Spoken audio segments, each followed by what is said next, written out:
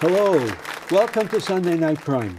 I'm Father Andrew Apostoli, a member of the Franciscan Friars of the Renewal, and it's my pleasure to be your host for today's program. Before we get into that, let me remind you that if you have any questions or comments or suggestions for programs, please send your emails to sundaynightprime@ewtn.com. That's sundaynightprime@ewtn.com. Well, you know, without doubt, one of the greatest blessings of the 20th century, now into the 21st, has been the great devotion to the divine mercy.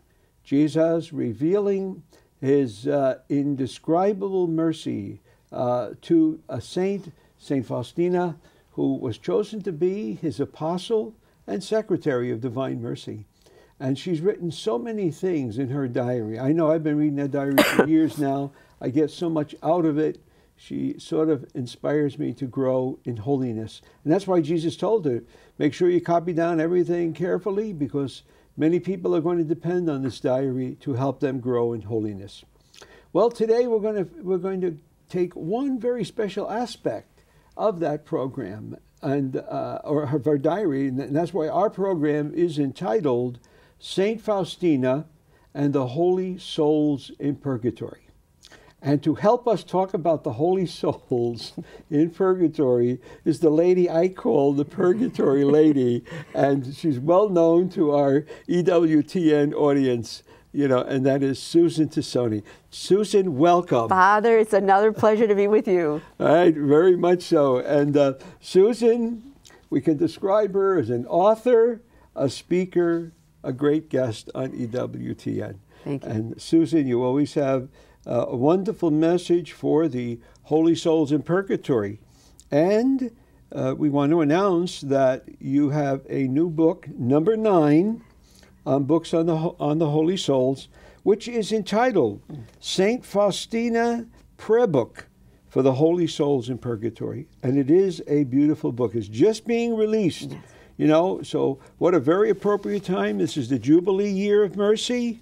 You know, we celebrate every year Divine Mercy, but this is a book you can read 365 days a year, in a leap year 366. So it's a book for every day. And you want to congratulate you on this new book, and you've written many others. It's a real pleasure to have you on the show. It's always a pleasure, Father. It's always good to be with a Purgatory Buster and a regional office in New York. Okay. All right. Now, let's ask that first important question, you know, Susan. Why did you write this book? You've written others, you know. It was a great honor, Father. I learned about the diary back in the 80s because I like to read books that are written, you know, Anne Frank's diary. I like to read diaries, and she wasn't even well known, and I wasn't attached to purgatory at that time, but I was probably being prepared.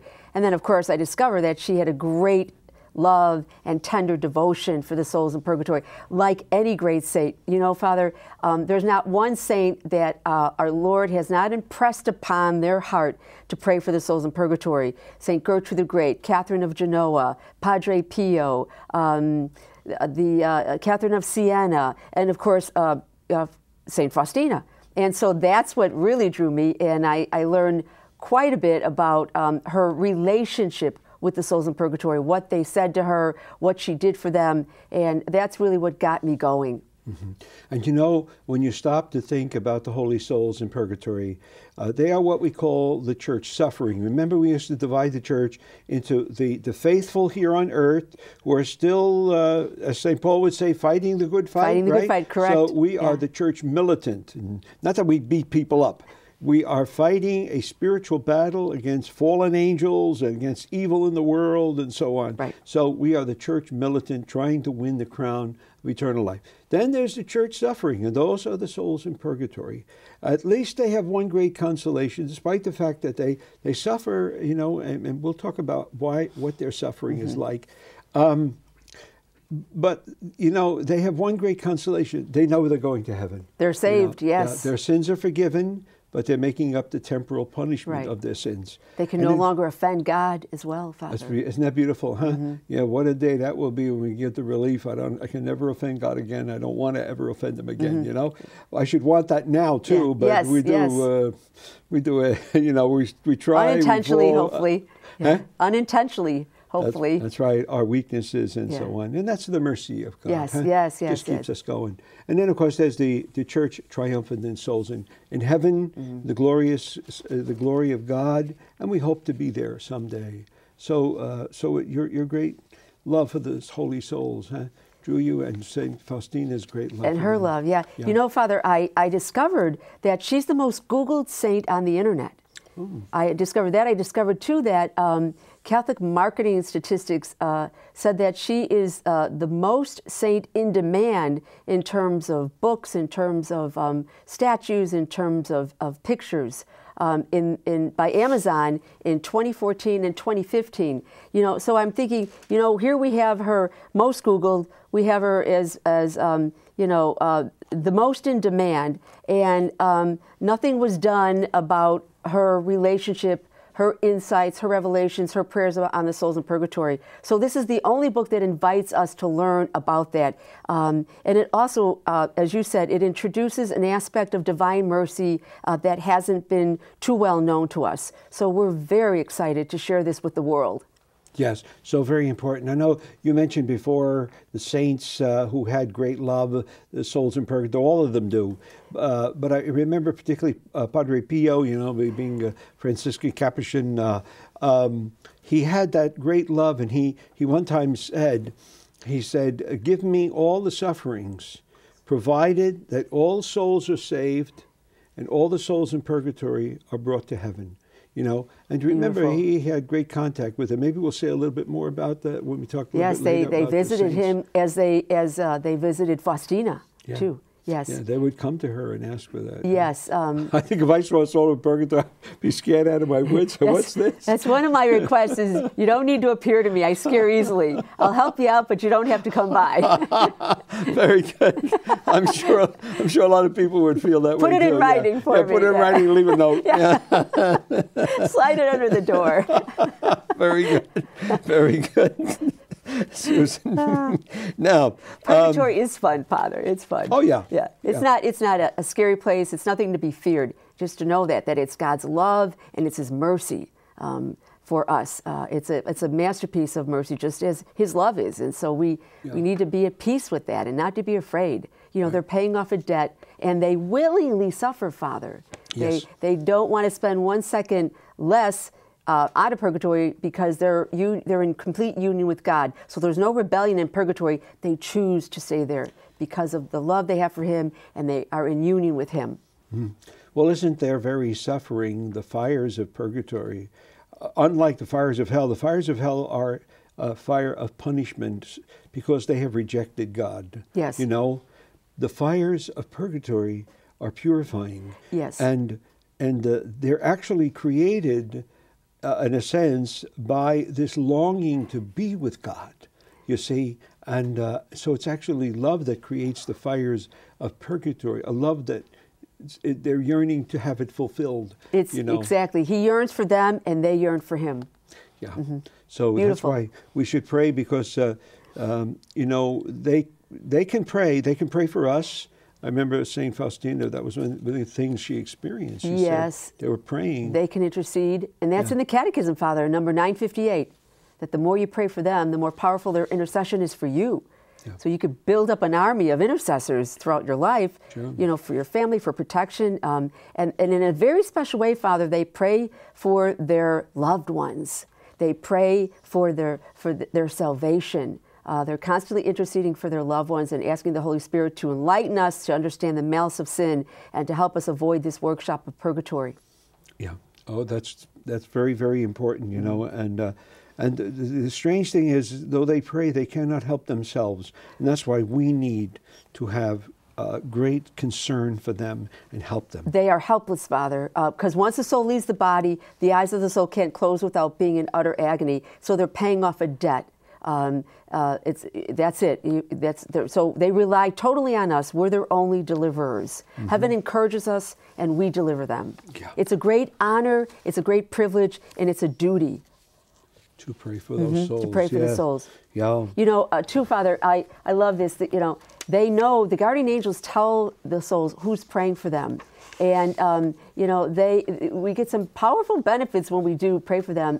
They become our intercessors, not only, you know, during life, but even, you know, when they leave purgatory at the throne of God, they pray unceasingly. And what you have to understand is what you're giving them, Father. You're giving the souls the beatific vision, and their gratitude is in proportionate to that joy. What's the joy of being before God, this infant, I can't even imagine. And their gratitude is in proportion to that. So they're going to be pretty thankful and pretty happy to hear that you let them, you know, you let them stand before God for all eternity, and they're going to be at your side. You can count on that. Yeah, they'll be praying for us. Until the end of time. That's it. That's it. So very important. Well, you know, in your book, you know, you show us how we can follow St. Faustina and become apostles of purgatory. You know, her devotion, you know, she touched so many souls, allowing the holy souls to reach heaven. Give us some of those examples. I know you gave us some of the ways that we could kind of learn from her. You know, you had mentioned. Yes, Father. In the beginning of the book, St. Faustina Prayer Book for the Holy Souls in Purgatory, we're so excited. It's breaking records. It's just coming out, and there's already 6,000 pre-ordered. So there's a great devotion to Faustina, Father, and to the souls. So we have a great combination. But in the beginning of the book, Father, we talk about her revelations that she had with the souls in purgatory, and there actually turned out to be a dozen of them. So in the beginning of the book, we call it Purgatory in the Eyes of St. Faustina, what she experienced, what they told her, what made them happy, and what they requested of her. So the first thing that they said in terms of what made them happy was doing the will of God. Even in purgatory, they're in complete union with God. And they told her and they're referring to us as well, is to do the will of God in all things. That's what makes God happy. That's the only thing that makes God happy, is us to do His will, and it pleases Our Lady as well. So they pointed that out to her, that's what makes them happy. The second thing was their greatest torment, Father. She asked them what their greatest torment was, and you commented about that, longing for God. They saw Him, they saw His glory, the love, the plan, the grace, and how we responded or not responding, and they suffered the loss of that sight. Yeah.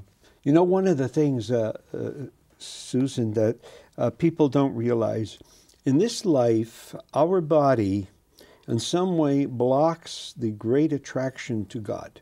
You know, it's like the soul, when the soul leaves the body, it's like God is a gigantic magnet, like a gigantic magnet. He's drawing us. Yes. But the knowledge that I have sinned, you know, I'm not purified of my sins. I still had self-love and selfishness. That's going to keep me back from going to God. So that's why doing the will of God is the way you grow in holiness. Your soul is in union with Him. I remember reading recently St. Teresa of Avila. She said, don't pray for visions. She said, you could never handle the trials that come along with visions. So don't ask for them. You know, she said, just do the will of God, and that will get you there. Well said, Father, because in our book, she comments too, Faustina, that it's not visions or revelations or ecstasy that's going to get you to heaven. It's the will of God. And in fact, that's the number one way to avoid purgatory, is doing the will of God. And I like the way that Mother Angelica says, is in the present moment. Yeah.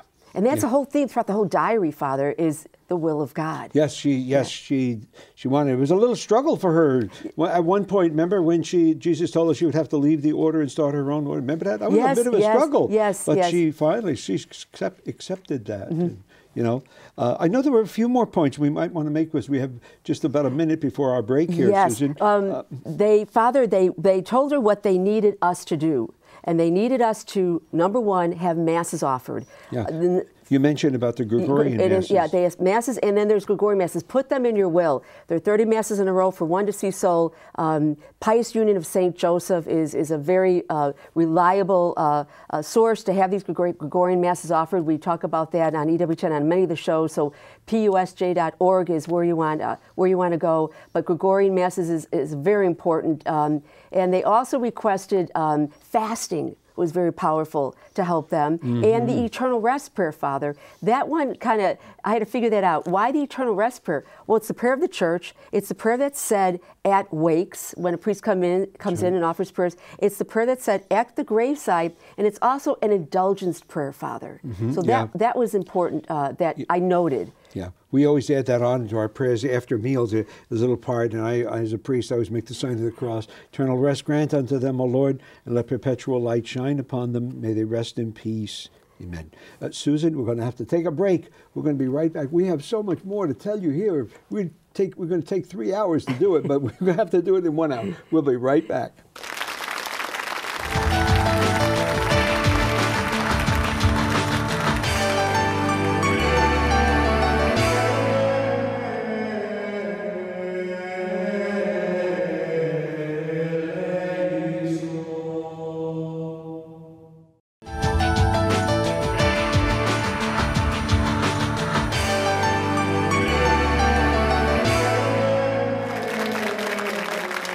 Welcome back to Sunday Night Prime.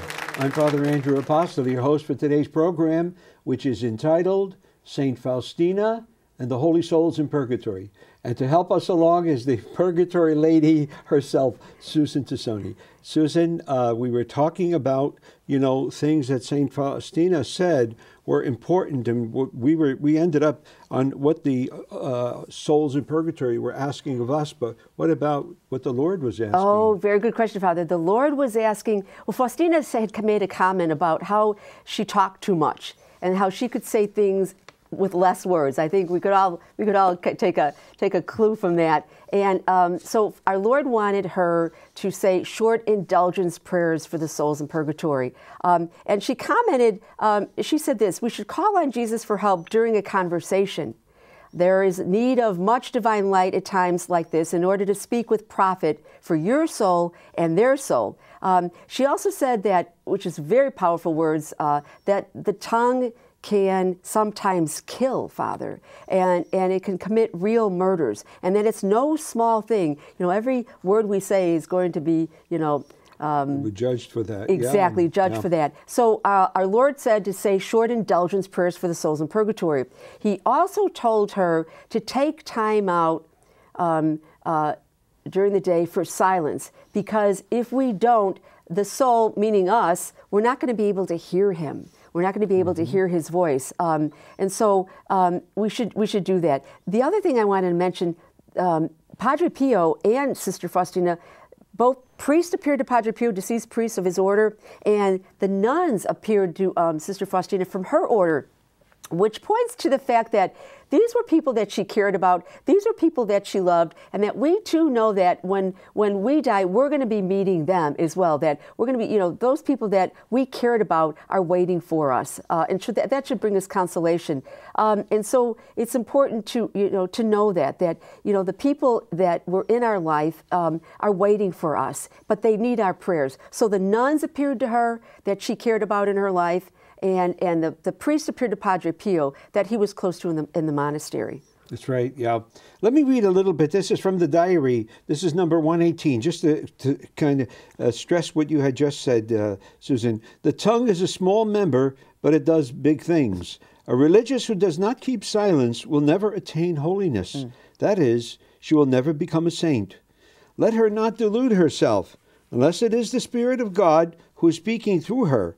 For then she must not keep silent. In other words, if it's coming from God, you have to speak. But yes, right. If it's not, it might be just idle words or even unkind words. But in order to hear the voice of God, one has to have silence in one's soul and to keep silence. Not a gloomy silence, but an interior silence. That is to say, recollection in God. Huh? And that means Beautiful. for everyone, Father. You know, take some silence out during the day. You know, I have an opportunity myself, which is a great gift. You know, after I'm done writing, I take a break, and I'll be able to look at 9 churches out my window. And it's spectacular. So then we'll be able to hear them, especially in adoration, Father. That's right, absolutely. See, we, in our community, we have an opportunity once a month. We're supposed to go on a day or two of silence. We call it a day of solitude, desert day, you know, and you need that. You need the that. Confusion, noise of the world. A lot of noise. Can really overwhelm you. And Jesus said, you can't hear me if you don't take time for silence. Mm-hmm.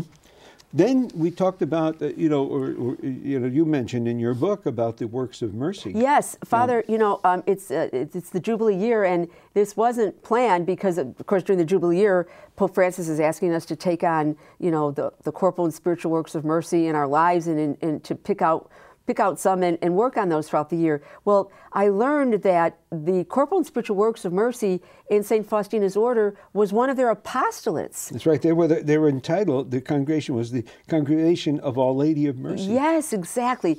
So that was a surprise. So what we did, Father, we took the corporal and spiritual works of mercy and we turned it into an examination of conscience. Mm-hmm. So now we have something that you can use with St. Faustina at the end of the day to kind of address those things that kind of help you in light of mercy. Have you accomplished these things, and what have you done? It kind of like an examination. So we're excited. We took a different twist to help people take it a step further. And very important. Yes, I know. I wrote a book on the works of mercy, which is entitled "What to Do When Jesus is Hungry."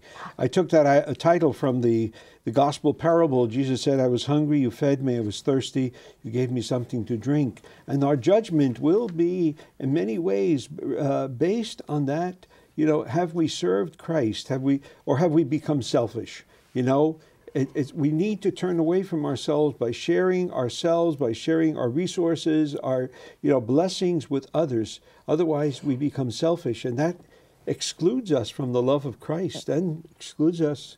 If we, do not do any good, excludes us from the kingdom of heaven. It does, Father. In fact, in the beginning of the book, she says that we're going to be judged by our mercy.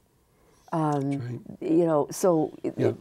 That's it. Remember the parable Jesus taught about the rich man and Lazarus? Yes. And the rich man, he dressed in fine clothes every day. He had sumptuous meals every day. And poor Lazarus was starving. He yearned to just eat the scraps that fell from the table, and Lazarus went to heaven in glory and happiness, where the rich man was excluded because he did not see and help the poor man. His heart was just turned in on himself. I remember Father Benedict said he didn't go to hell because he liked nice clothes. He didn't go to hell because he liked a nice meal. He said he went to hell because he never saw a hungry, a needy brother and sister. Yeah. Very powerful. So when you show mercy, mercy will be given to you. Right. That's something that really stuck out with me, is that you're going to be judged by the mercy you gave or did not give at the end of your life. Yeah. And Susan, when people, like during Lent, we always talk about prayer, fasting, almsgiving or works of mercy. Mm-hmm. When you do these things, and particularly works of mercy, because we don't hear as much about that as the others maybe, it turns you away from self-centeredness. It really opens you up to wanting to reach out to God. Yes, it does. Through your brothers and sisters. It expands the heart when you show works of mercy. When you live the sacramental life, it opens your heart to become more merciful. And that's what St. Faustina wanted, was the greatest attribute of God. She wanted his mercy. She wanted to show his mercy, be a vessel of his mercy. Right. That's his greatest attribute. And we're called to contemplate that. Let's hope everybody would. If all Catholics and Christians were those instruments of God's mercy, the whole world would be changed for the good. Yes. There'd be peace. There'd be, no suffering of the poor and neglected and rejected. Yes. Well, we got a lot more to talk about here. So, you talked about Saint Faustina having some, in her wisdom, she had some pretty special teachers. And among them, who our Lord, Our Lady, Saint Joseph, and we have those conversations in the book, Father. We have a section that describes special prayers that she wrote for the dying, Father, which is very, very powerful. We have a special section on adoration, prayers that she some of them were given to her.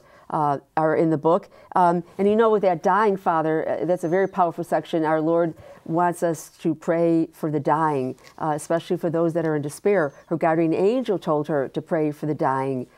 She encourages us in her diary to pray for the dying. And when we're praying for the dying in particular, it's the Chaplet of Divine Mercy that we're being asked to pray.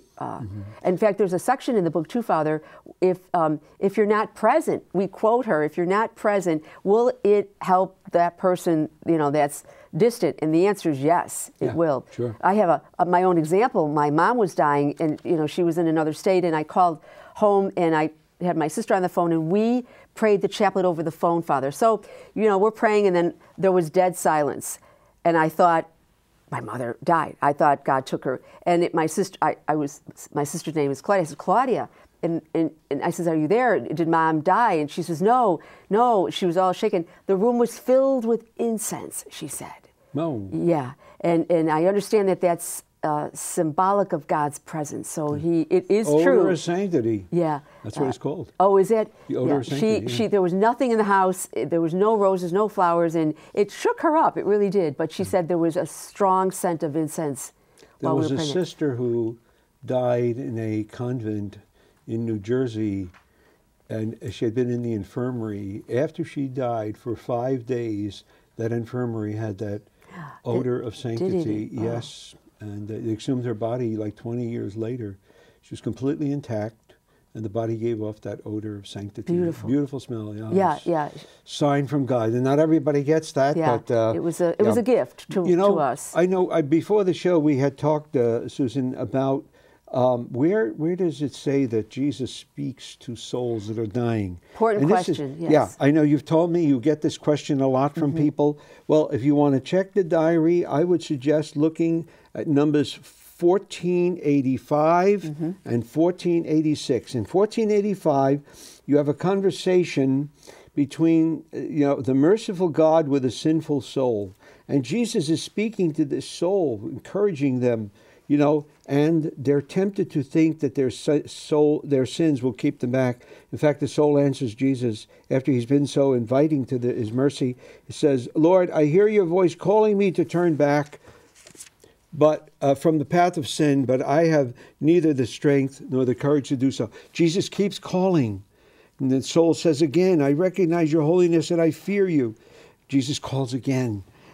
Lord, I doubt that you will pardon my numerous sins. My misery fills me with fright. And finally, Jesus hits with a powerful grace, final call.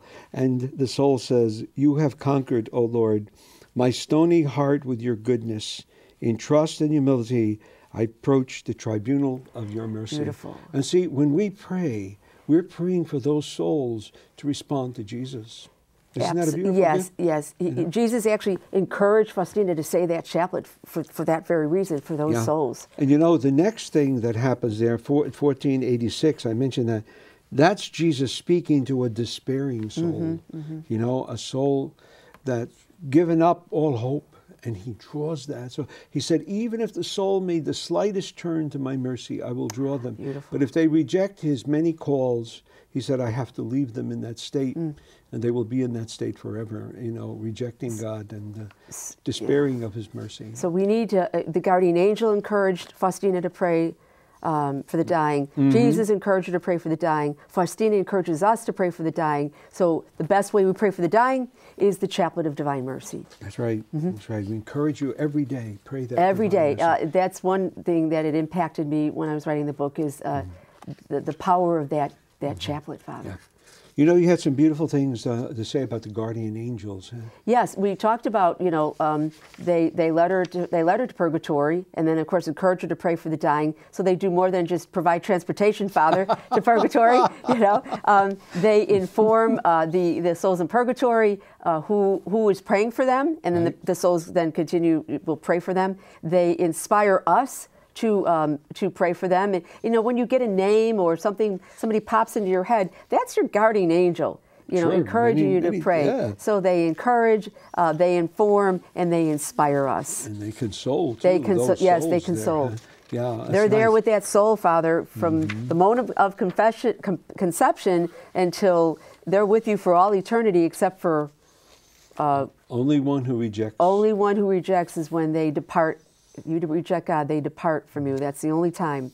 You speak about them as pretty special buddies. They're pretty, I call them special buddies. They're some good buddies. So we need the wisdom devotion from Our Lady, our Lord, and St. Joseph, and we've got our special buddies. Yeah. Well, you know what? You're mentioning Our Lady, Susan, but we're going to have to take a break now. I don't want to get into that because it's so beautiful. Don't leave us. We've got some beautiful things to share. If you've been inspired so far, which I'm sure this is inspiring, we'll be right back with some wonderful things to share with you.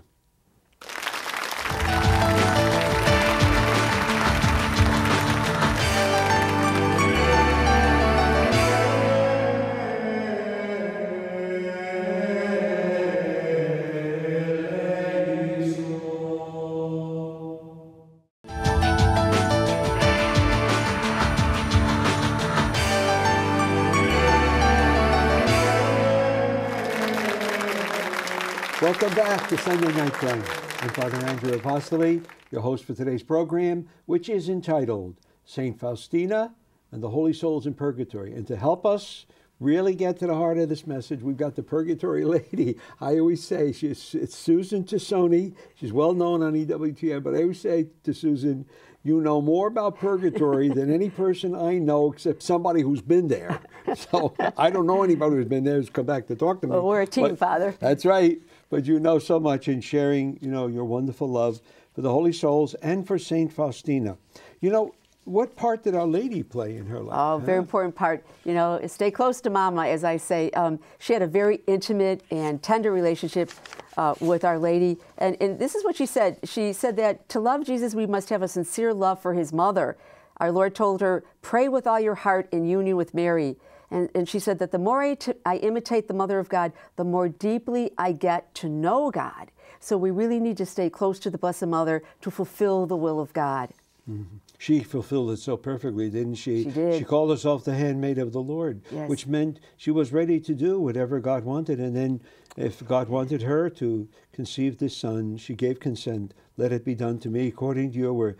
That was the most perfect response of a human being to God's will. Wow. Okay? Yeah. Only Jesus, of course, in his humanity would have done more, but he was also Son of God, But Mary, that consent of Mary opened the way for the incarnation to take place. Yeah, beautiful Father.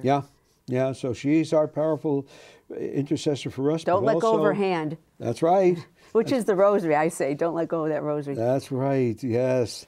That's her prayer. She always requests, the one thing, remember that? The one thing she asked for in all 6 of her apparitions at Fatima, tell the people to pray the rosary every day. Please say your rosary every day for peace in the world, the conversion of sinners, and the freedom of the souls in purgatory. Absolutely. Why? Because of the indulgence that's attached to the rosary too, Father. And what was that beautiful title the souls in purgatory gave her? Oh, they gave her the star. They call her the Star of the Sea, Father. And you gave me great light that's included in the book on what that meant. So I'm going to let you share that, but that's in our book. Yeah. Why was she called Star of the Sea? See, in ancient times, the sailors, when they were out in the middle of the ocean or the Mediterranean, they couldn't see any signs. They didn't have the kind of communication we have now. They had to guide themselves by a star that was outstanding, and that was called the North Star or Polaris. And that was known as the Star of the Sea. It guided them. There was a fixed point up there to guide them to where they were going, to find land. Well, Mary guides us. Right. You mentioned in your book that the souls in purgatory called her the steering star. Yeah, right? Steering star, which is, again, she steers us to her son. Yep, that's right. And so we have to go with Mary and imitate Mary. Now, she's also talked about her favorite virtues. Her favorite virtues. And Father, the Star of the Sea is one of her titles, too. That's right, in the litany. In the litany, exactly. That's right. She told Faustina, and again, throughout this new book, all these things that we're sharing about, you know, how Faustina became holy, what her favorite devotions were, you know, what the Holy Souls needed, all line up with how to avoid purgatory and how to help the souls in purgatory with the help of Faustina. Our Lady told her that there were 3 dearest virtues that were dearest to her and to God, and they were humility, humility, humility, purity, and love of God, and that we are to radiate these virtues throughout life. I noticed that word radiate came up many times throughout me reading and researching. So she's calling us to radiate these virtues. And to give you an example of humility, I wanted to share this with you, Father. Cardinal Mary Duval was the private secretary to Pius X. And he was offering Mass one day and discovered that there was no altar boy.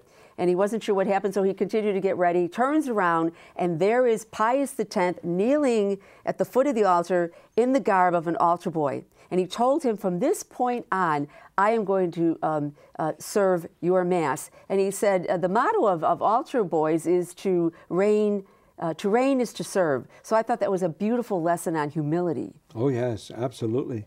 Yes, and of course, that's what we all have to be. Humility really is a misunderstood virtue by many. They think, well, you make yourself like a little worm, or you put yourself down, a doormat. No, no, no. Humility means the truth about myself. And who tells me who I am? God tells me. See, humility is who I am before God. That's what it is. There's nothing groveling in dirt or anything like that. Sometimes you read some of those accounts of saints who did some exotic things. No, it simply means to be truthful about myself. And unfortunately, Susan, today a lot of people forget they were created by God. Yes, that's right. That's the basis of all humility. I'm not my own God. I didn't make myself. I don't have an entitlement to everything. You know what I have a right to? To do God's will. To do God's will, that's it. That's right, He created me. See? That's right. But so many people want to do their own will. They think they got a right to that, and as if they created themselves. But, St. Paul says, none of us lives as our own master. None of us dies as our own master. In life, we belong to the Lord, and when we die as His servants. Father. So either we want to use the image of servant. Jesus said, I'm in your midst as one who serves. The Pope said He's the servant of the servants of God. Or use the image of Our Lady. For the women, be the handmaid of the Lord, like Mary, ready to serve, and that's why such great things happen. Beautiful. Humility. Then there was purity. We have to radiate purity, and perfect example was Faustina. She was pure in mind, body, and soul. I like to also, she forgave, which is... Maria. Marie Goretti forgave. Faustina had to do a lot of forgiving. She was talking about living in a community isn't that easy. You're not living with angels. But they both forgave. In fact, Maria Goretti forgave Alessandro, and she was also concerned that he was committing a mortal sin. She was concerned about his soul. That's right. And I learned, Father, when the relics came to Chicago, the rector said that because of that one act of forgiveness, that set in motion the ability for God gave him the grace of repentance. Right. Because of that one act. I think there was something about forgiveness, Father, that you had. I think it's number 1148 about forgiveness in the diary. I think it's even better reading it. How God treats us when we forgive. Let me take it here. 1148. Okay. We resemble God most when we forgive our neighbors. God is love, goodness, and mercy. And here's what Jesus said. Every soul, and especially the soul of every religious, should reflect my mercy. My heart overflows with compassion and mercy for all. The heart of my beloved must resemble mine. In other words, those who are beloved by Jesus, they must resemble Jesus' heart. From her heart must spring the fountain of my mercy for souls. Otherwise, I will not acknowledge her as mine. Right. So, remember Jesus even said in the gospel, when you're bringing a gift and you remember you have something against your brother or sister, you leave the gift and be reconciled. Right. And we resemble God the most when we forgive. And God bestows many graces on you when you forgive.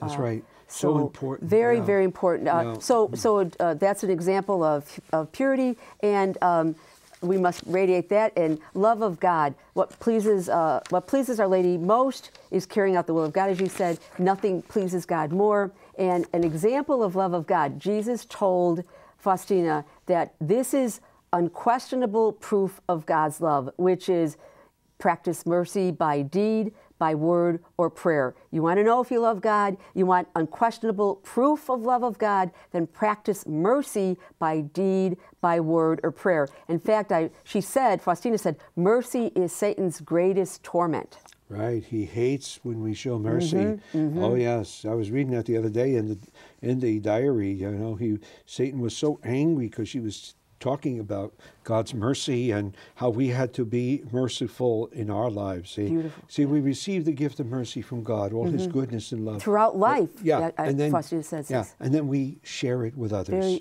Well, oh, beautiful, Father. God never violates our free will. Our Lady demands prayer. She said that she told Faustina to pray for the world. She told Faustina to pray for her country and to offer 9 Masses and Holy Communion in atonement for her country. I think we should do that in atonement for our country. Faustina said that we need to arm ourselves in prayer for all kinds of combat, no matter what age, and we need perseverance in prayer, and that our salvation often depends on much difficult prayer. That's right. Persevere in prayer. Don't become discouraged if you don't get an answer the way you think it should come right away. God is testing your trust in Him. Oh, well said. We also can, prayer is one of the ways she said that we can discern the will of God. And she shared that in order to discern God's will, we can ask these 3 questions. Is it for the glory of God, for the good of my own soul, or for the good of other souls? Those are very helpful questions. Sure, yeah. The glory of God should be the aim of our life and everything we do. Beautiful. You know, after all, we owe Him. He's all good and He's worthy of all our love. Huh? At the same time, I should pray also for the good of my own soul. Don't forget to do that. You know, there's a lot of people say, well, I never pray for myself because it's selfish. You better pray for yourself because we have to, we have to get to heaven. That's why Jesus taught us His beautiful prayer, the Lord's Prayer. We have to pray for our needs. Have Masses offered for yourself. Then you also pray for others. That's important too. Right, exactly. So you love God with all your heart and soul, but you love yourself, you love your neighbor as you love yourself. So there's three kinds of prayer: for God's glory, for our good, and the good of our brothers and sisters. Yeah, beautiful. Very beautiful. Okay. Beautiful.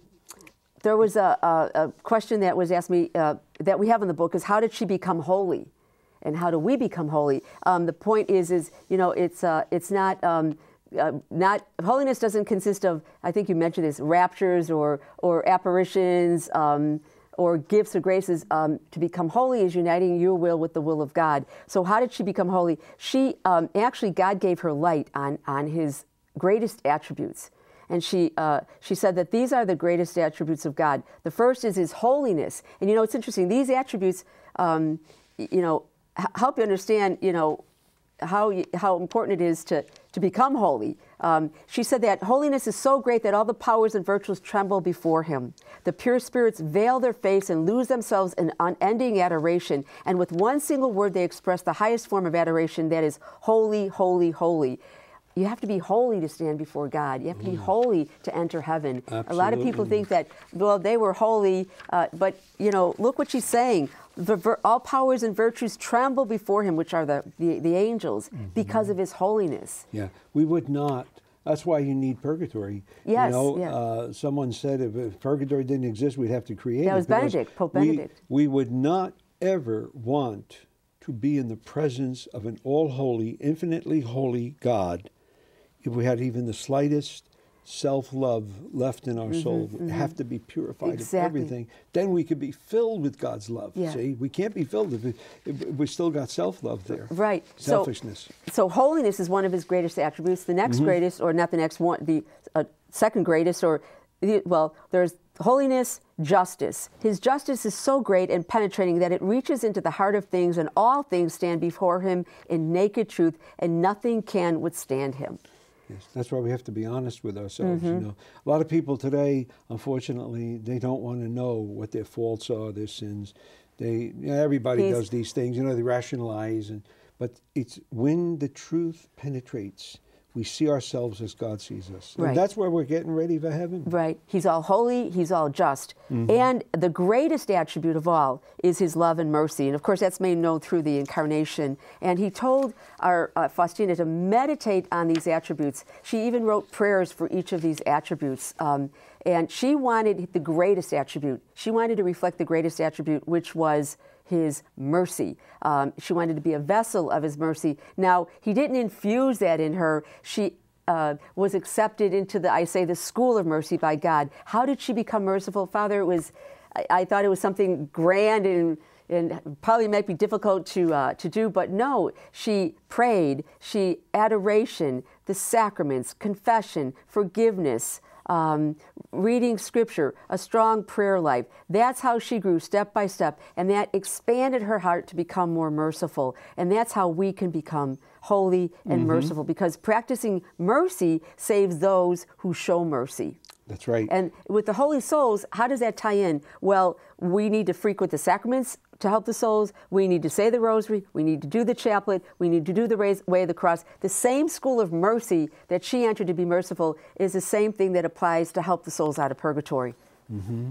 Yeah, and that's what helps us grow in holiness, because doing the will of God will move us to do all of these things: Mass, going to confession, recognizing our need for the sacraments, the Eucharist, and so on, and then growing in our prayer life, right? Exactly. And step the by rosary. step. Yeah, you grow in wisdom and you grow in the reality of God's mercy. And you mentioned also the way of the cross. Oh yes, Father, I learned it was her favorite devotion, and we have the way of the cross for the holy souls in purgatory that I had the honor to give to John Paul, and it's very popular. It's really said during Lent. It's a very popular season of the year, but she loved the way of the cross, and it's actually one of the devotions that her order encouraged, but this was her favorite. And I have a Pope story, a true story about there was a nun on duty at a mother house, and she was doing a final check, and there was a visiting bishop, and she realized that she heard some noises, and there was nobody in the choir, there was nobody in the pews, but she saw this bishop on his knees, Father, crawling from station to station. She left the lights on, pulled back. The next day she brought that story to Recreation, not knowing that this was going to be St. John Paul II. He had a great love for the souls in purgatory, I learned. He had a great love for the Stations of the Cross, and this man of simple piety took the suffering of his own personal life, the suffering of his people, the suffering of his time, personal suffering, hardships, and he summed it up by praying the Stations of the Cross. Yeah. Remember when they asked him why he didn't step down when he had that, what did he suffer from? Parkinson's. Parkinson's, yeah. He said, Jesus didn't come down from the cross. I remember. Yes, beautiful. What a powerful statement, huh? Mother Angelica said, Father, too, that you become more compassionate when you pray the Stations of the Cross. Sure. And you also, again, because of your show, I watch you every Sunday, you gave this great quote from St. Leonard of Port Maurice on the benefits of praying the Stations, and that is now in our book. Thanks to you, Father. Okay, Thanks to you. Yeah, he said, this is what salutary insights will the continual meditation on the bitter passion of the Son of God stir up in the soul. Daily experience has taught me that by this devout form of prayer, men's lives are quickly changed for the better. Yes, for the better. You're walking with Jesus. You know who was the first one to make Stations of the Cross? Our Lady. Our Lady. After the resurrection, the Ascension, Mary went along the way of the cross where she had been with Jesus. Right, yeah. Well, you know what? I know we wanted to get to some concluding remarks that you wanted to make. Yeah, could you? Some discoveries, Father, about purgatory. Okay. I had two discoveries, Father. One that it's gluten-free, Father. Purgatory is gluten-free. No, I'm just kidding. Actually, there are no wallets in purgatory, Father. You can't take it with you. But on a personal... No wallets. Well, no wallets. Okay, yeah. You can't take it with you, Father. No, nothing. But yes, this is what I learned. Here's one of my favorite quotes in the book. I learned she taught me much more about God's infinite love for us and the depth of his mercy. Here's one of my favorite. This is what she said to Jesus. When I received Holy Communion, I said to him, Jesus, I thought about you so many times last night, and Jesus answered me, and I thought of you before I called you into being. Jesus, in what way were you thinking about me? In terms of admitting you to my eternal happiness. He was thinking about you being with him for all eternity. And he said to Faustina, if I create creatures into being, if I do, that's the abyss of my mercy. You know, Father, he could have called anyone into being, but he picked you, he picked me, he picked all our listeners. It's a tremendous grace to be born. He doesn't need us, he's self-sufficient, but because we're made in his image and likeness, we have this spark of him in us, and he can't live without us. So he never had to create you or me or anybody, never. But out of the millions of beings, he created us, and he left everybody else into nothingness. So he could have gotten somebody that was much holier or smarter or more interesting than you or I, but he didn't create them. There was something about you and me and everybody that's listening that attracted him to you. Yes. And this draws, that's why he created us, and this is our faith. And I know Catherine of Siena said something too about that. Right. She said, God the Father, she prayed to him, you absolutely do not need us, but you act as if you cannot get along without us. Isn't that great? The well, love, you know, go ahead. The love, it's hard to get my head around, but this is he created us. Yeah. He didn't have to. This is his mercy, what a gift. See, when he absolutely created us in the beginning, it was absolutely pure love. Yeah. He had no need for us. Right. But he did it out of pure love. When we fell through original sin and personal sin, then he had to be just. But he redeemed us through mercy. So mercy is given. Yes. Is love given to someone maybe unworthy of. Yes. Well, Susan, we have so much more that we could say, but we can't say it now. We're going to have to end our program. But it's been a real pleasure to have you on the show. Thank you, Purgatory Lady. Great honor. And I pray that you've inspired so many. Let us pray. We pray for the souls in purgatory. Lord Jesus, grant eternal rest to all the faithful departed, especially all of our loved ones, all of those who are most in need of your mercy, maybe forgotten souls. We want to pray.